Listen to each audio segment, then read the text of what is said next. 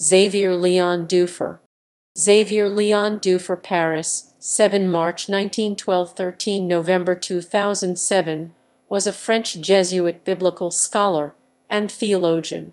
He was professor of the Bible at the Centre Sèvres and director of collections at Éditions du Seuil and Éditions du Cerf. In the years 1948–1957 he was a lecturer of the Holy Bible in the Jesuit Theological Faculty of Enghien in Belgium. From there, he moved to Lyon-Fourvière. He was a consultor of the Pontifical Biblical Commission in Rome and a member of the New Testament study society Studiorum Novi Testamenti Societas. He published in theological magazines, Recherches de Science Religieuse and New Testament Studies. He is best known for his Vocabulary of Biblical Theology, published in 1962, a work that remains, 50 years later, a reference book for students in theology. He has done important work on the synoptic Gospels and on the Gospel according to John.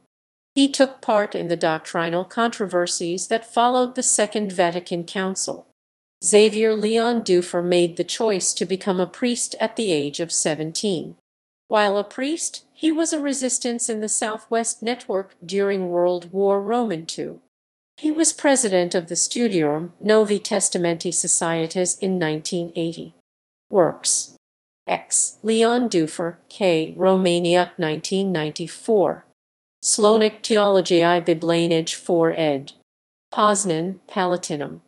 ISBN 83-7014-224-9. K. Romania, 1981. Slovnik Noego Testamentu Roman 2 ed. Poznan, Wydnictwo SW. Wojciech. ISBN 83-7015-48-9. Dorotosz Szczerba, Krakow 2007. Ewangelia Wezwuni du Dzielenia I Modlitwy. Wydnictwo Salwator. ISBN 978-83-60703-36-6. Les Évangiles et l'Histoire de Jesus. Paris, Éditions du Seuil. 1963. pp. 526. And its English version J.H. McHugh 1968. The Gospels and the Jesus of History. London, Collins. p. 288. Resurrection de Jesus et Message Pascal. Paris, Éditions du Seuil. 1971. p. 389. Le Partage du Pain Eucharistique selon le Nouveau Testament. Paris, Éditions du Seuil. 1982. p. 372. Lecture de l'Évangile selon Jean. 1-4. Paris, Éditions du Seuil.